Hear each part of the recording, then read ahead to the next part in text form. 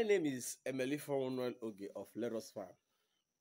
So, what we want to talk about today is vomiting in catfish farming.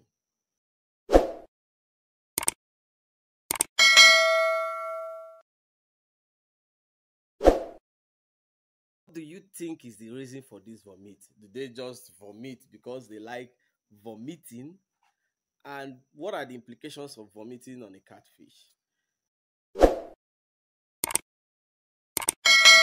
What we do in Let Us Farm page is practical knowledge on agric. We share it with every one of us who is an agric enthusiast. And if you have any questions, just drop it for me and I would do justice to that.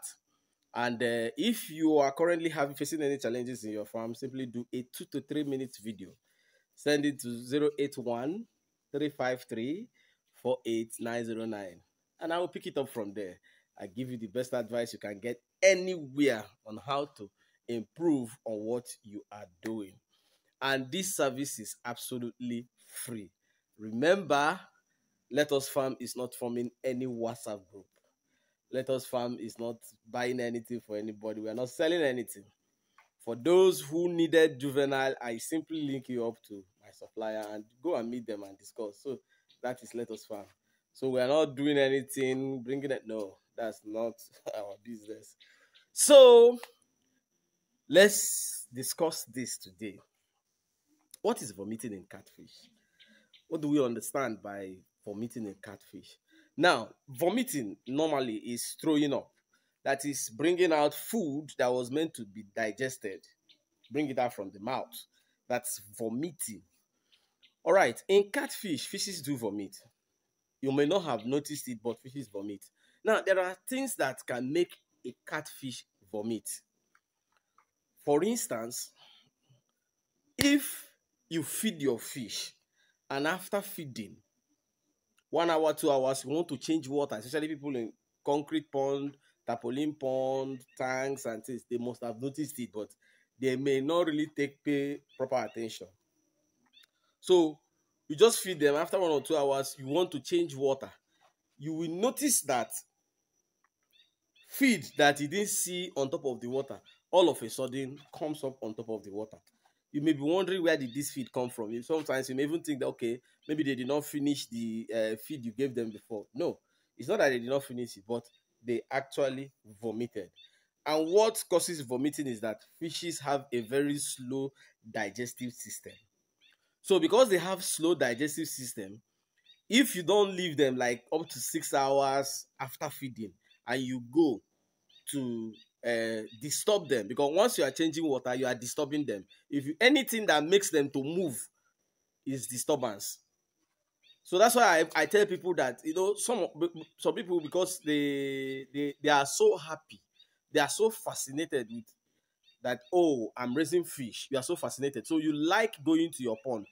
It's not a bad idea to always go to your pond to look at the way. In fact, I know some elderly people that have retired. What gives them joy is going to look at the fishes. It is good. But do it this way. You can go when the fishes are being fed. That time, they won't have your time. Their own interest is the feeding. You can go before they are being fed. They don't have your time. They will be playing. Then some of them may be hungry, coming to look for food. They don't have your time. But then if you want to go there after feeding, give them time. Normally, when you go there after feeding, some of them will not even answer you. They will be relaxing to get their feed digested. But then you now come, you hit on the pond. You see, that's a distraction. Because once water move, then there will be fear. They will be panic, they move. In that process, some may vomit. You are now discharging the water in the tank. At first, there will be no problem. But when the fishes now see that the water level is now going very low, there is fear, there is panic, they start moving up and down. What happens? They vomit, they throw up the feed. Then sometimes, you will not intentionally plan it, but after feeding, you now carry somebody, now come to the pond, you people are talking and somebody now mistakenly throws something inside by disturbing them. So you see, a lot of times we disturb these fishes without even knowing that we're actually disturbing them. It's not very good. Why is it not very good? you now automatically disrupt the digestion of those feed.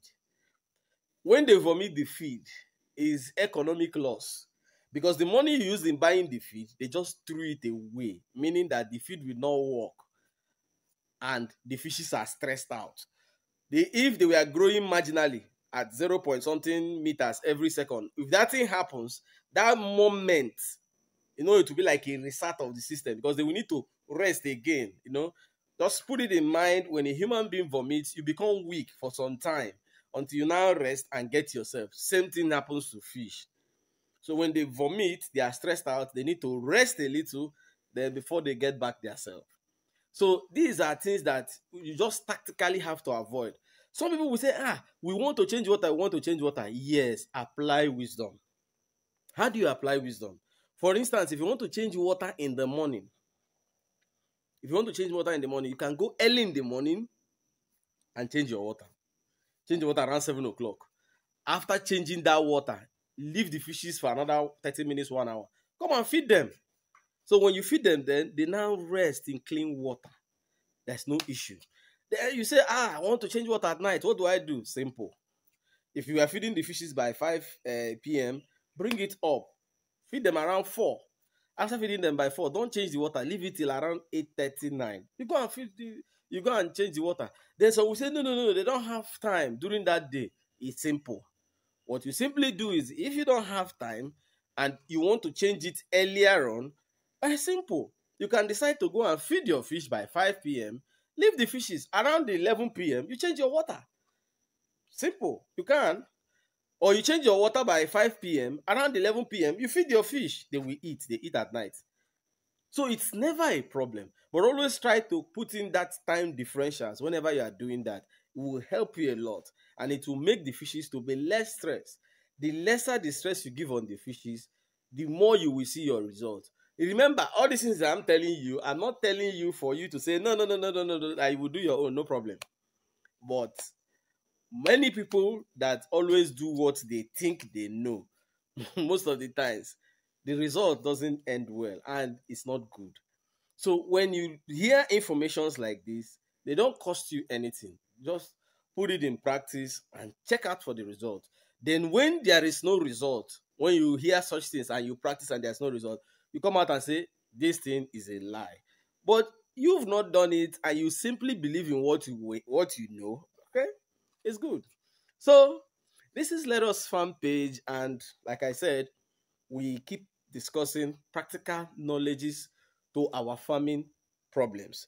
So if you have any of these problems, or you want me to assess the growth rate of your fish, simply do a 2 to 3 minutes video. Send it to 081-353-48909. Remember, this service is free. Follow us on our Facebook page, Let Us Farm, LETUSFARM. You can also follow us on our Instagram. We're also on TikTok. Let Us Farm is the name all through. Then on YouTube, it's still Let Us Farm. Subscribe to our YouTube channel. Hit on the notification bell so that once we drop any video, you get to see it. So until I come your way next time, I remain yours, Noel Oge of Let Us Farm. Keep farming. Farming is a way of life. Hey, y'all, come look at this.